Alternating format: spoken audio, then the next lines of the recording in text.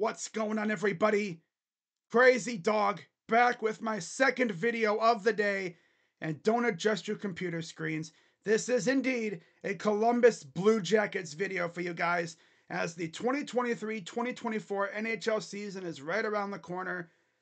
And when it comes to the Blue Jackets, yeah, they had a very quiet offseason, at least in terms of adding players. Now, they did make a couple trades at the very beginning of the offseason, acquiring Ivan Provorov from the Flyers and Damon Severson from the Devils. But when it comes to non free agency moves and stuff, yeah, they were far from quiet off the ice. There was the whole Mike Babcock situation that dominated the headlines during the offseason. And just when it looked like we were going to have a normal, quiet offseason, this whole thing with Mike Babcock and asking players for photos pops up due to a podcast that came out. And yeah, that really set the Blue Jackets fan base ablaze on social media. hmm And that really put our front office in a very peculiar position because, of course, they had to wait for an investigation to go down to see if this was all legit, and of course it was. Now, honestly, based off of what I heard, it sounded like the veteran players didn't mind the whole thing with Babcock asking to look at photos. But as you can imagine, the young players didn't really feel too comfortable with that. And with how young this team is, yeah, that can really ruin a team's vibe. So, as you'd expect, Yarmo, John Davidson, and company decided to part ways with Mike Babcock. So, really, he lasted what? A month? Barely? Maybe just over a month as Blue Jackets coach? And in terms of who they replaced him with, they went with a guy that I honestly thought was going to get the job from the get go in Pascal Vincent. He's been at the team for a couple years. And honestly, I like it.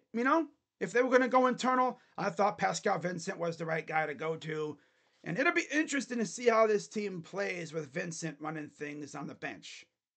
Now, I'm going to get into the roster in a minute, but before I do have some news to talk about regarding the Blue Jackets possibly making some trades as we get closer to the season. As Frank Saravalli had a couple tweets that I'm going to talk about. Here's the first one, and I quote, "Sources say CBJ have been engaged in trade dialogue with teams in recent days in an effort to move a defenseman from their NHL roster. They've told teams they'd like more flexibility at the position." Interesting. Now I'm going to get into the current defensive core, and we're going to see who they might want to move here. And actually, while I'm talking about that, Frank Saravelli actually followed that tweet up with this one, giving us more clarity as to who might be moved. As Frank tweeted this out, and I quote, "Since everyone is asking for a name, the truth is CBJ are open to different possibilities as they weigh value, likely centered around Balkvist, Bean, and to a lesser extent, based on minutes, Peak. They'll likely move whomever they find gets them most back." Now, in terms of what they're going to want back, maybe a centerman? I don't know. I guess we'll have to wait and see. But I expect them to trade a defenseman soon here. We'll see who the lucky guy is to get moved.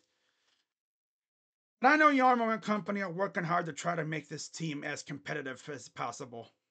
And I know a lot of you are wondering, Crazy Dog, do you think the Blue Jackets could be a playoff team? Now, not this year. Maybe next year or whatever, but this year, now it's all about growing because this team is very young. Now, we do have some good veterans, though, especially, Johnny Gaudreau, Patrick Laine, Zach Werenski, and of course, Elvis Merzlikins are the big guys in terms of veterans. I think those guys are going to be the ones to lead this team. This team will go as they go, especially Elvis. Because if Elvis is back to his old self, we could be good. We could be a sneaky good team. But if he's out there looking like Swiss cheese, yeah, it's going to be a long year. Yep. So we'll see how things go. Now, before I get into the roster outlook, got some injuries to talk about. As Jeff Svoboda gave us some news based on some injuries and such, as he tweeted this out, CBJ moves. Placed on injured non-roster list. Yegor Chinnikov, back. Jordan Dumais, upper body. And Daniil Tarasov, knee. Placed on IR, Mathieu Olivier, leg. Loaned to at Monsters Hockey, the AHL affiliate in Cleveland. Nick Blankenberg, David Juracek, and Dmitry Voronkov. And loaned to Moose Jaw Warriors in the juniors, Denton Mateychuk.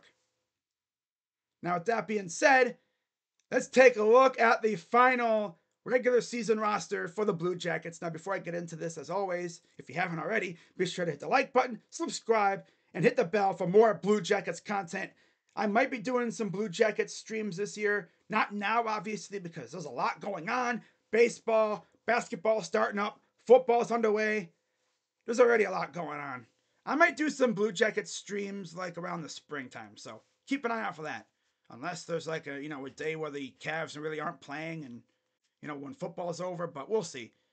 But looking at the regular season roster for the Blue Jackets, starting with the forwards, of course you have Cole Sillinger, Sean Kuraly, you have Adam Fantilli, the rookie. I'm excited to see what Fantilli will do. That dude was lighting it up in the preseason, big time. He was looking so damn good, man. I'm so glad we got him. For real.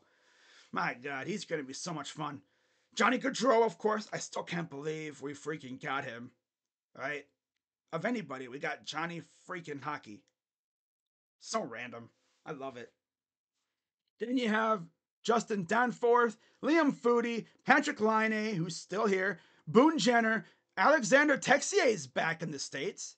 That'll be fun to see what he can do after a year or so away because of mental health and stuff.